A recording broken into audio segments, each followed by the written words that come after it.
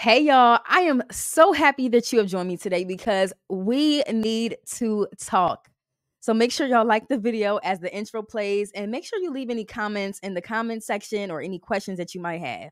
I am paging Dr. Chanda. I am the Dr. Chanda. And I'm a licensed clinical psychologist. Yeah. Welcome to the Paging Dr. Chanda podcast, all things related to the Black culture. You got the doctor in front of your name. Period. They say you got the doctor in front of your name. I love my intro. Shout out to the folks who made my intro. And that actually is like clips from previous podcast episodes. That was from I think Anthony O'Neill was saying that, oh, you got the doctor in front of your name, and they ended up using that as a soundbite. So really dope. Again, thanks y'all for coming back to my channel, and we have some things to talk about. I've been getting hit up via DM and also text message because people were asking like, okay, what are your thoughts on this whole interview? What's going on? Like, what are your thoughts on Amanda Seales? What are your thoughts on Club SHAY, blah, blah, da, da, da, da. And y'all, I am here. The reality is I wanted to do this video a little bit earlier because it was just like in the moment and I had so many thoughts, but I couldn't because I was doing like back-to-back travel for speaking gigs in April. And then I ended up getting sick for a week because I think it was like all the travel. And then the following week I ended up going out the country, but your girl is back. I'm here, and that's all that matters. So we're going to relish in that. I know y'all missed me, but, you know, I'm here. Okay, so we're going to hop right into things. And like I said, as you guys have questions, feel free to put them in the comments section because I love to answer y'all questions, whether it's via TikTok or if I'll do another video or whatever, all depending on what you guys ask. But we are talking about Amanda Seales on Club SHAY. Y'all have had so many think pieces, so many things to say. I actually did a video over the weekend about how like people don't like Amanda Seales. And a lot of time that's indicative of how they feel about Black women. And a lot of y'all didn't like that I said that. And I'm just like, I'm not saying anything different than what Malcolm X said. Malcolm X said that the Black woman is the most disrespected person in America. Like, so I don't think that what I said was that controversial, but I do believe that individuals who say that they don't like Amanda, anytime I ask people, so like, okay, why don't you like her? I never get a real response.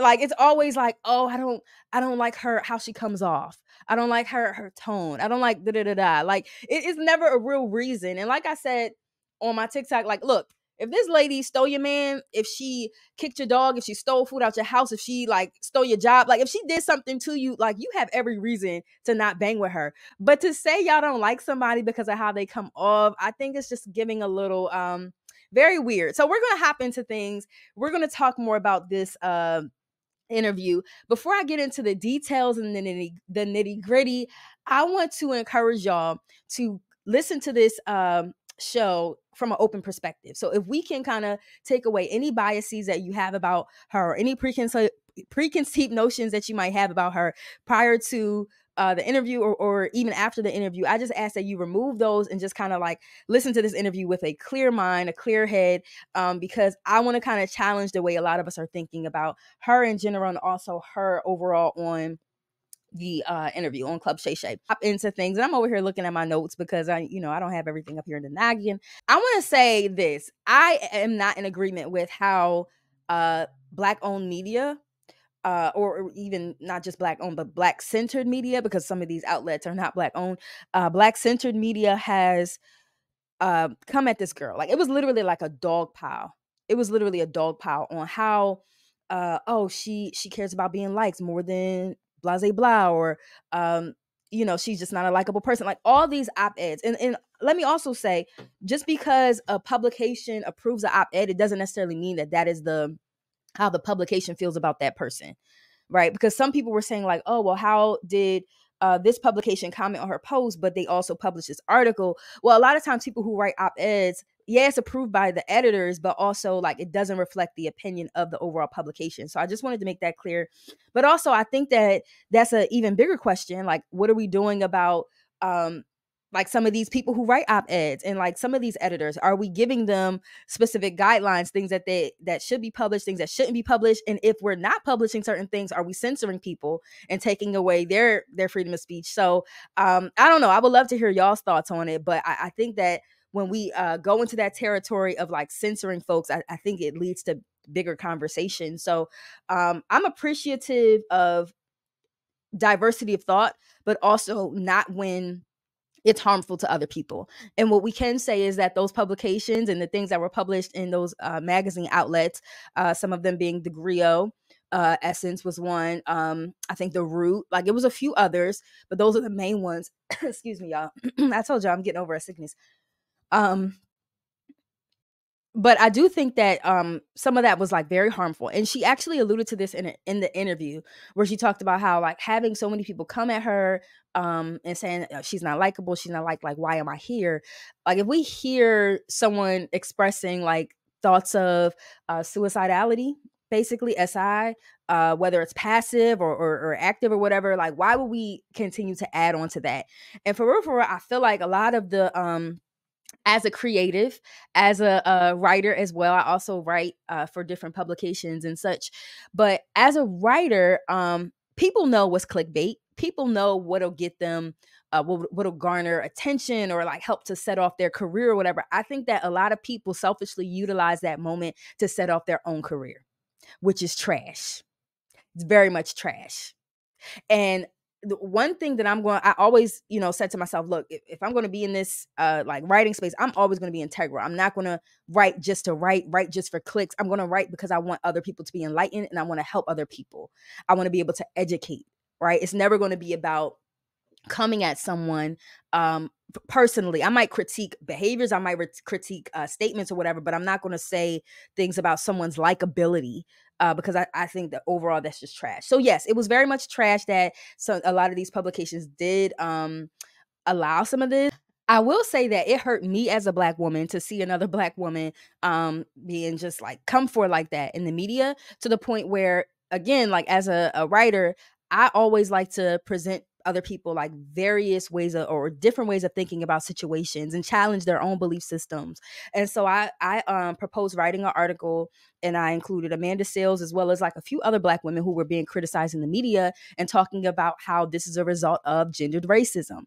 And oftentimes when Black women are scrutinized publicly or held to a higher standard, like, oh, this is not coincidental. We're actually seeing this with Marilyn Mobley, I believe. Please don't come at me if I messed up her name, but I'm going to do a whole nother video on her as well. But like, this is just a pattern. Like, this happens to Black women and it's not okay. And it's also not okay when it comes from our own. And so I ended up writing an article about this. I proposed it to a few publications, similar publications to the one that actually produced the ones that were speaking negatively about her, and nobody picked it up, which I thought was extremely weird. Nobody picked it up. I was planning to write an article pretty much, talking about how wrong this was, and to really like encourage the Black women who are in the lines of fire in this, such as the Amanda Seales, such as the Fannie Willises. I planned on doing that, and nobody picked it up, which I thought was extremely interesting. And I think I honestly think a part of me feels like some of this was people wanting to save face and just like holding off on how much content they were pushing on her, because at that point she had already pushed back on it. But I will say, like, I tried, and my trials were met with rejection. So we're going to go ahead and move on. I do plan to continue to push that to other publications, though, because I do think it's something enlightening. But also, if it's not pushed in another publication, don't forget, y'all, that I have the Psychology of Black Women. The Psychology of Black Women is a class that is taught by an online class taught by yours truly, Dr. Chanda, where I break down how the things that Black women experience on a day-to-day impact our mental health. And we specifically deep dive into depression and anxiety. We also talk about how to combat it from an African-centered perspective. So you guys will see the QR code above, so you guys can register for that. Our next class will be May the 23rd. So make sure that you are on the lookout for that.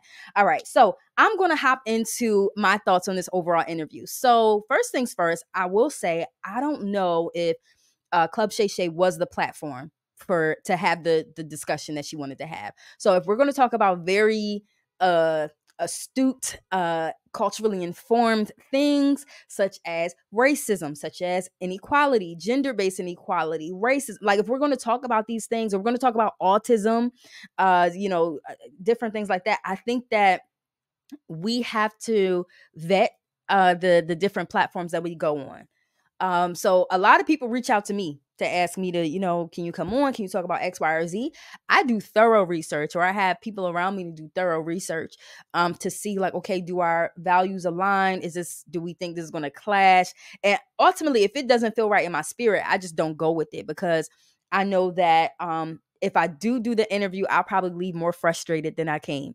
And that's never the goal. And so when we're having conversations about like race and, all these things that she wanted to talk about, again, I don't know if Club SHAY was a platform for that. I can think of various podcasts and shows that would have been great for these types of topics, aka paging Dr. Chanda. And also others. Like I have a lot of friends who are in this space who talk about things like this, and they do a great job holding space for conversations. And I think that our goal is to like share information about stuff like this and to have intellectual conversations. Honestly, I think having this conversing with another intellectual will have probably been more beneficial. I love Uncle SHAY. I love Club SHAY or whatever. But I would go to him if I was, I just want to bust it up. I just want to like, have conversations about life, things happening in pop culture. That's what I would go for. I wouldn't necessarily go if I had some like really serious things that I wanted to talk about, because I know he probably would not be the person to can have that conversation about. And I'll talk more about that later. So I don't think that this was the appropriate platform. For instance, look, this brings me to my first point that I wanted to highlight. There were some viral clips going on where Amanda Seales was talking about her experience, her lived experience in growing up in Florida and experiencing the racism that she had experienced as a child. She said there was one experience where she was at Nickelodeon and some of the other kids were being very racist. There was another incident where, as a student, where she would talk to her teacher or whatever, and her teacher said that this was like, she was identified as problematic. Even though she was doing her work, she wasn't disruptive. She was problematic for sharing information with that teacher. And while I do believe that there was some truth in what Uncle SHAY said about the teacher, so in certain, especially if we're talking about down south, and I think it's weird sometimes, a lot of things that, people in general wouldn't think is deemed as disrespectful down south. And so that could have been one of those things, like a child, providing information to a teacher. A teacher might feel like, oh, who are you? Like it might challenge their ego in a sense. But granted, I'm of the school of thought, like, I'm not here for your ego, beloved. I'm here to learn. Like as a student, like it's not my business if you were offended by that. But also, I do think that even if that was the case, I think that her being a Black girl was also a part of that. That was also something that the teacher probably had an issue with, or not probably. It was something that the teacher had an issue with. In addition to that, Club SHAY, like, we can't say things like, oh, kids just being kids. Yeah, your kid can just be a kid. Your kid can just be, they could just be busting it up as a kid and also be racist. Yes, kids can be racist. Like, I don't understand why that was such a hard concept for us to grasp. Yes, boys will be boys. And also, you could be a creep. Like, kids can be kids and also you could be a racist. That's the power of duality, right? We don't live in a dichotomous world where it has to be either or. Two things can exist at the same time. And I do believe that kids can be racist. I've had experiences as a kid, dealing with the racism of other children. Yes, they were being kids. And also it was very much rooted in racism, right? Like, hearing things like, things like you're pretty for a Black girl, that is rooted in racism. Hearing things from other kids like, he didn't actually have the guts to tell me, but one of my best friends in childhood, I could no longer be friends with them. And I asked my parents, like, what's going on with so-and-so? And they're like, oh, you can't play with them. Their grandmom has a problem with Black people. So they said that they can't play with y'all anymore. And they were very transparent about it and very early experiences of racism. So I know firsthand that kids can be kids and also be a little racist. So we're not going to sit here and sugarcoat and act like this is just her experience. And the reality is, this goes back to me saying that not every platform is the platform for you to tell your story, because the facilitator of that conversation, you have to have the capacity and to be able to understand the nuances of racism and what that looks like, even as children. Otherwise, you will invalidate your the person that you're interviewing. And we saw that with Club SHAY. Like I said, I like him, but I don't think that he was a person to have this conversation with, because when you're having these types of conversations, it also may trigger your own experiences. And somebody, I was having a conversation with someone who works with athletes quite often, and they were saying a lot of times people like Uncle Shay or whatever, they don't necessarily have the capacity to be able to talk about race because it's not something that they feel like they experience, because they've been applauded most of their lives for their performance, for whether that's on the football field, whether that's on the basketball court or whatever. Like, when you are applauded by the world in general, including Black people, white people, Asian people, like whoever, a part of you, if you're not in tune, you might start to forget that you experience racism too, because that is not something that you're constantly met with. And as a result, it does make excuse me, it does make sometimes people who are in that vicinity, it makes it hard for them to be able to empathize with people who do talk about racism, who do experience racism on a day-to-day. We visibly saw her kind of like starting to tense up, and she felt as though she was being challenged. Therefore, like, when someone feels like they're being challenged, yes, I either challenge back or I do get defensive, which I feel like is a very much a human reaction. And trust me, like, when I say this, I want y'all to follow me. Okay. I want y'all to follow me.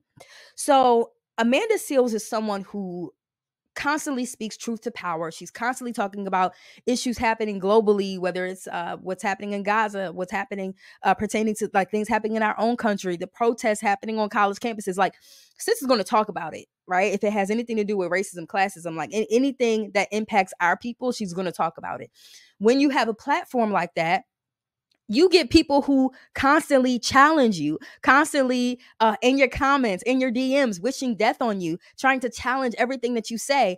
And when you do experience that on a day-to-day, yes, it does make you defensive. Like, you feel like you have to constantly defend yourself. You feel like you have to constantly respond to every comment, respond to every video, respond to every, like, and that's what we're seeing here, right? And so I can say this because I remember it was about a year ago, I had posted a video on like racism in psychology or whatever. The video did well, right? It did okay. And I noticed like a few days later, like, it just started blowing up. And I started getting all these hate comments, like, you need to go back to Africa, da da da da da da. Like, it was just a lot of stuff. And I'm like, yo, I guess this just ended up on the wrong side of Instagram today. And somebody, like, shortly after, somebody DM'd me a screenshot, was like, hey girl, Amanda Seales reposted your video. Mind you, I didn't even see it. I didn't see that she but shout out to you, girl. Thanks for being supportive. So she had reposted my video. I'm like, okay, this makes sense. I'm getting all these people who want to like come at somebody for talking about racism because they're coming from her platform. And so I say all that to say Amanda Seales literally has people who follow her, who literally on social media, they follow her on social media just to combat her, just to debunk the things that she's saying. And so when you're constantly putting yourself out there in the line of fire to spread this information and constantly being met with backlash by people who literally hate you on the internet, yes, you do get defensive. And I think that we saw some of this defensiveness during the interview, because it's like, I have to defend myself, or I have to explain myself of racism and all this stuff, like, on a day-to-day. And I came into this interview having to do this even more. Like, this is like supposed to be an interview. I think that's where she was coming from. So I just wanted to kind of explain that behavior, just to give it more context, because a lot of people were labeling her as being difficult, combative, like all these buzzwords that they like to label Black women with anyway, when in actuality, this was her lived experience. Okay, so another hot topic that I really wanted to dig into that was going viral on this specific platform was the controversy about autism.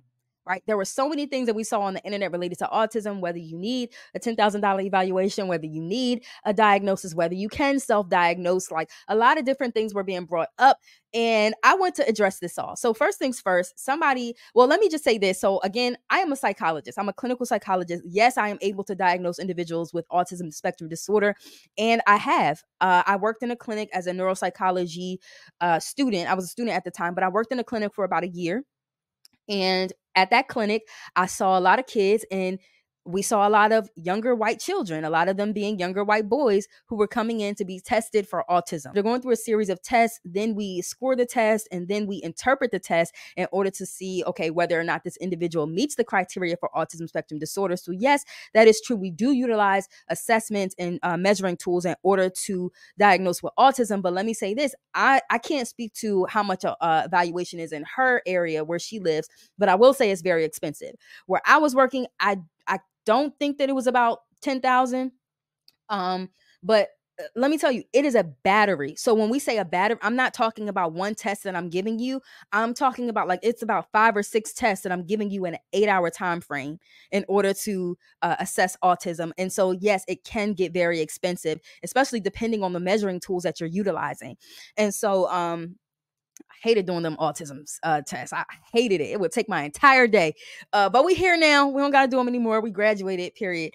But yeah, so there is truth to what she's saying. It is very expensive, and the price varies from state to state, wherever you're located. In areas in DC, they're probably more expensive. In areas like LA, probably a lot more expensive. Areas like, the bigger cities, where, the cost of living is higher, yes, the test may be a bit more expensive. And let me just say this, absolutely 100% agree with her regarding autism spectrum disorder not being properly diagnosed in Black people in general. Literally had a post about that, where I was talking about Black kids. I don't think I posted it yet, but that is 100% facts.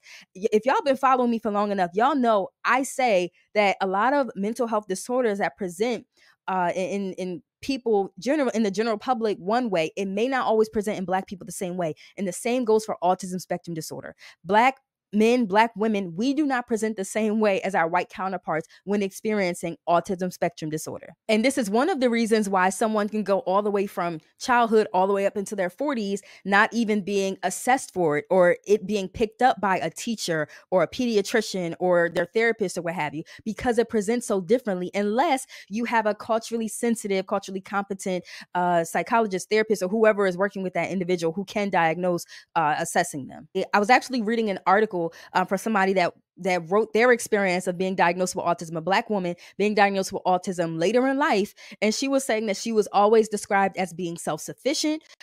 She could always watch herself for hours. People would describe her as being a child who could watch themselves for hours at a time without needing to play or interact with anyone, or so mature that she could maintain her school and bedtime routine without prompting or distraction. And the adults in her life called her responsible and a role model for others, right? So we're seeing that this is a Black girl exhibiting these characteristics, but later on in life, they find that the adherence to the schedule is not just them being responsible, but a symptom of autism spectrum disorder.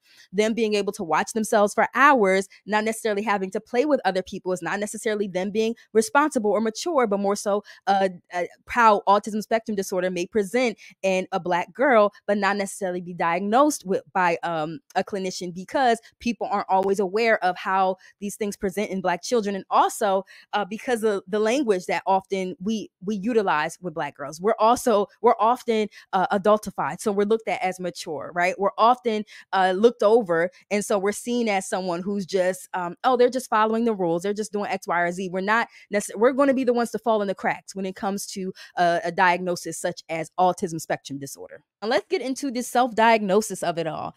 Because I feel like a lot of people, I made a few videos on TikTok about self-diagnosis and my thoughts on it, and a lot of people don't agree with me and my perspective. However, I still stand 10 toes down in what I said. My belief system is this: we're looking on TikTok and we're looking on Instagram and we're saying like, oh, this person was diagnosed with depression disorder because they experienced X, Y, or Z, or this person was diagnosed with anxiety because they experienced X, Y, or Z. I now have that. That's what I don't agree with, right? So I don't think that it is responsible for a lot of us to condone it and to say like, well, yeah, you can diagnose based on what you see on social media or whatever. I think that if you are going to be in a space where you want to self-diagnose, and who am I to say that you can or can't, because you can do anything in life or whatever, but I think that there comes a certain responsibility with doing the research, right? And it's hard for Black people, especially Black women, because there's not a lot of research out there for us. And so what Amanda was saying is that I listened to the interview myself. I didn't just look at the soundbite. she went through a series of symptoms and said, look, I meet the criteria for that. I meet the criteria for that. And I was listening. She was talking about the stemming or the stimulation. She was talking about the hypersensitivity to things. She was talking about the social issues. So it wasn't just a one and done thing. It wasn't just oh, I'm looking at this person on TikTok and they got it, so I might have it too. It was more so like look, I'm doing the thorough research and it looks like I meet the criteria. And if we're going to do self-diagnoses, I would encourage us to do the entire research and not just stop there, go about with the what we call the collateral resources. So basically, she was saying like, oh, well, then my mom started doing research and she said, I did all these things when we were younger. That's what we call a collateral resource. Someone who's able to kind of like see like how you were when you were younger, whether that was a parent or a teacher or a caregiver or whatever, your grandma who used to take care of you when you were a child, right? So like getting multiple people in there to kind of like see what their perspective of things were. Also, in addition to that, if you find that you meet the criteria for autism spectrum disorder or any other type of disorder that you're attempting to self-diagnose or whatever, I would also take that information to a clinician. Like, look, I think that I meet the criteria for X, Y, and Z. These are my symptoms. I would like to know your thoughts. And we're not just saying any clinician. We're saying a culturally sensitive, culturally aware clinician, because we know that we've been overlooked for so many years. Granted, if you're comfortable in just taking the diagnosis and whatever, that's your prerogative. But also there are some pros and cons to that, because one of the cons is that a pro is that, yes, like if I'm diagnosed and I understand where these symptoms are coming from, it helps me to explain my own behaviors. It helps me to understand why I've been disliked or why I have a hard time getting along with people. A diagnosis, whether it's a self-diagnosis or a clinical diagnosis from an actual clinician, it can be validating in a sense. It helps to explain things for you. But also when we are when we are self-diagnosing, we also run the risk of, what if it's not actually this disorder? What if it's a co-occurring disorder that's actually goes with that, right? Or a diagnosis that is accompanying that. We oftentimes finds that anxiety and depression are often co-occurring disorders. Also, we have overlapping symptoms is what we call it. So sometimes when we have a diagnosis, we can see that one might present with symptoms in this way. So I feel as though I'm meeting the criteria for depressive disorder, when in actuality, because of the co-occurring symptoms, I might actually be meeting the criteria for bipolar disorder and might not be aware of it. Right? That's just one of the cons of self-diagnosis. And so again, if we are out here self-diagnosing or whatever, I think that it's beneficial. It could be beneficial to take whatever information that we're gathering and the things that we found or whatever, the criteria that we feel we meet, and take it to somebody, a trusted clinician, for further clarification, just to ensure that there aren't co-occurring disorders or overlapping symptoms is what we call it. Because I've had so many cases where symptoms were overlapping and it wasn't actually this thing, but it was actually this other thing. But because they overlap, it makes it a lot more difficult. And so that's what I would say on that. I also want to say, I can't remember if I addressed it before, but I also want to address, do you need an assessment? Do you need an evaluation to actually be diagnosed with autism spectrum disorder? And again, I'm a psychologist. I was someone who did the assessments and the evaluations and diagnosed with autism spectrum disorder. I diagnose others with autism spectrum disorder. And I'll say, if I have a client who is coming to me and they say, the symptoms are clear, you don't need an evaluation. You don't need an assessment. We utilize assessments and evaluations when things are unclear. If we need we call it diagnostic clarity. If diagnostic clarity is needed, then yes, we will refer you to get a test, or we would do the test ourselves, or what have you. We would do the evaluation ourselves. However, and if you feel as though you meet the criteria for X, Y, or Z, and you take that to the clinician, and it's clear, there isn't necessarily a need for a evaluation. So that is false. And I just wanted to address that people do not always, in every case, they don't always need an evaluation in order to be diagnosed with autism spectrum disorder. So overall, those are my thoughts. I do believe that this interview was able to spark a lot of conversations about autism, about racism in psychology, about different things that we needed to have the conversations on. So I'm appreciative of that. And I want to know y'all's thoughts. So if you have any additional thoughts, if you agree or disagree with anything I said, I'm open to the dialogue. So make sure you put it in the comment section. And yeah, so make sure y'all tune in to more. You got the doctor in front of your name.